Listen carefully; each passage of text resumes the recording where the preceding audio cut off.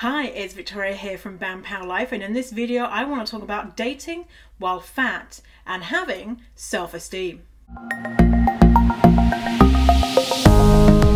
So I am single and ready to mingle. Hi boys!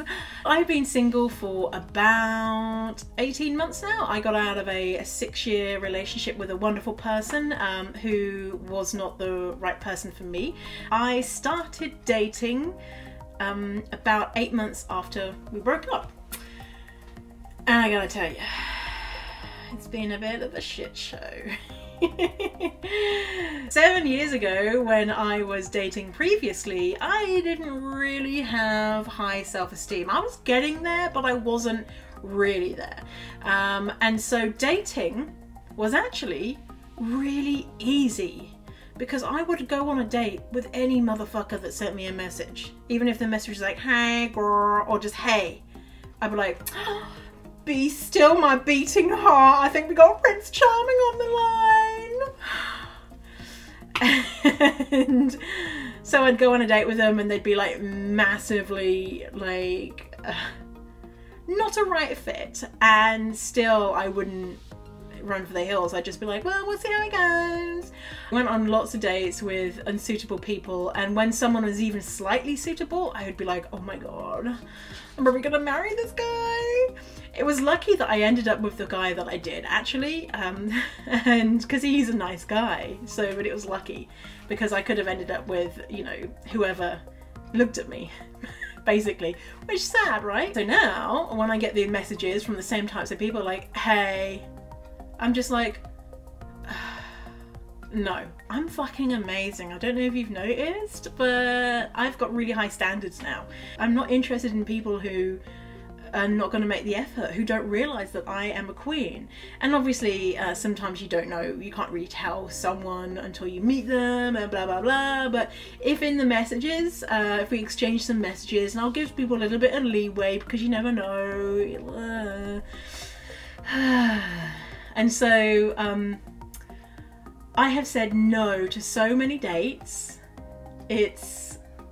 It's really interesting. I find it really interesting that I'm listening to what my intuition is telling me. And so my intuition will say, Victoria, I don't think we like him.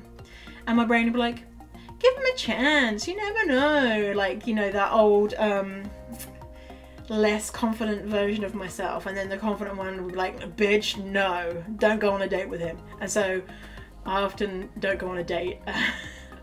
So I haven't had a date in 4 months now, but next week I'm going speed dating, so we shall see how that goes. If you are fat and dating, then good luck to you. Try not to, when I was fat and dating and had low self-esteem, I would, yeah, just say yes to any old Tom, Dick or Harry that would come along, because I was like, I thought, I'm lucky that they're overlooking this fatness, because really I'm repulsive. So if they are a bit weird in the bad way, or if they are, you know, not the best person, then, well, who am I to, you know, turn them down because I'm fat? No.